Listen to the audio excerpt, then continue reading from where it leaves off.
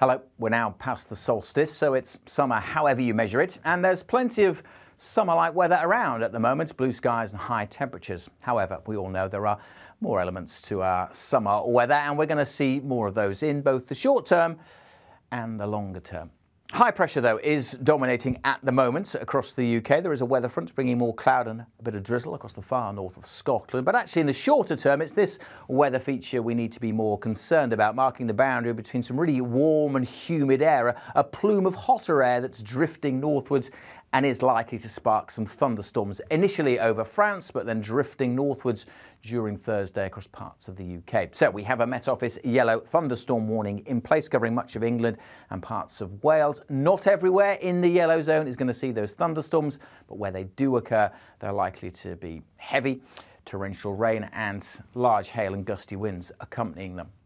Now, as I said, it's not going to be everywhere that sees those downpours, and I just want to highlight the highest temperatures on Thursday because still plenty of heat around across northern England and the Midlands. We could push up to 30 Celsius, but it won't be as hot across the south because it's here where there'll be more cloud, and that's where we've got the greatest risk, certainly initially, of the thundery showers. Still pretty warm across eastern Scotland, a warmer day in southern Scotland, not particularly warm still across northern Scotland where we do have that weather front sitting around. And actually that secondary weather front across the far northwest becomes the more important player as we look at the medium term.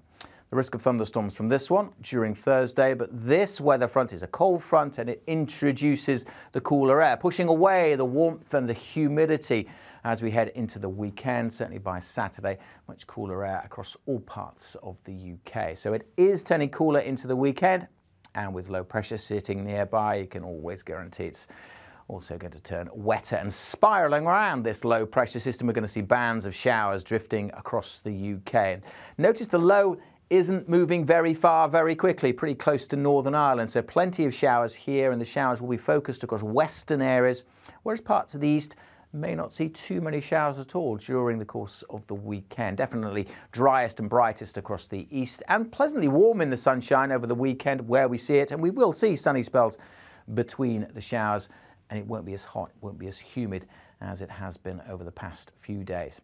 That trend is likely to continue into the new working week as well for Monday. And this next graphic shows that trend over the course of Friday, Saturday, Sunday and Monday, with the likelihood of precipitation, rainfall, more focused across the western areas. This is a snapshot of that 72-hour period, Saturday, Sunday, Monday, of the rainfall from the main three computer models that we tend to look at, the Met Office model, the European model, and the American GFS model. And all are highlighting with those yellowy green colours the heavier rain likely across western areas, Northern Ireland, Wales, southwest England, particularly over the hills and mountains, whereas all three, just the bluey greens there across the eastern areas, suggesting not much in the way of rainfall likely here. So that east-west split shown up by those three main computer models over the course of Saturday, Sunday and Monday, and probably similar trends as we go well into next week as well.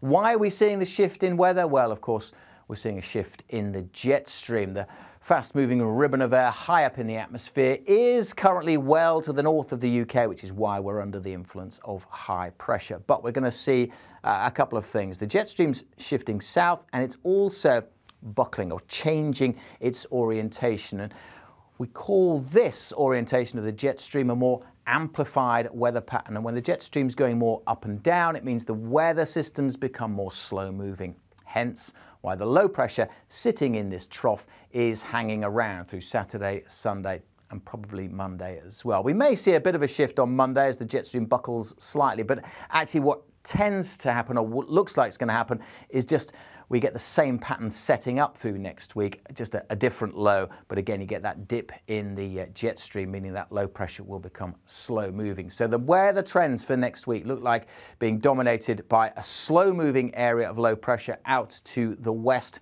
higher pressure away to the east. And with the low pressure sitting close, that's going to send further spirals of showers around the UK, with the winds always coming in from the west or the southwest, which will bring relatively warm air, but of course moisture laden air coming in from the Atlantic.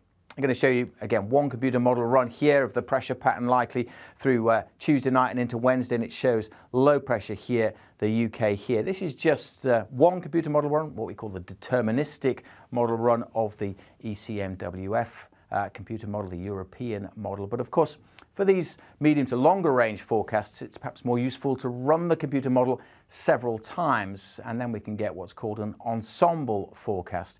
And this example is quite interesting, giving the probabilities of temperatures across the UK. Now, when you run the computer model several times, you can generate these probabilities of certain weather events happening. And I'm showing here the likelihood or probability of temperatures exceeding 25 degrees Celsius. And white means not a lot of chance of that happening on Monday or Tuesday with that cooler air in place. But as we look further ahead through Wednesday, Thursday and Friday, there's a signal developing here of those probabilities just rising up to around 40 to 60% across the southeast. So that's just showing that it's eastern areas that are more likely with those southwesterly winds to see those temperatures, if we see some sunshine, getting up high once more to 25 Celsius or more. And of course, in the southeast, we're closer to the hotter air and the potential for tapping into some of that across parts of the near continent. So all in all, next week dominated by low pressure to the west, which means, yes, there will be showers around. Those showers will be focused in the west, closest to the low, with the driest weather across the east. And of course, you don't need me to tell you at this time of year, the sun is warm. So when the sun is out, and it will come out even between the showers in the west at times, it will still feel pretty warm because those winds are not bringing cold air with them when they're coming up from the southwest. The likelihood of the highest temperatures, as we saw for that previous map, is likely across more eastern parts of England. As always, stay up to date for day-to-day details, and for more details on that weather warning that's out currently for the thunderstorms on Thursday, download our app or visit our website.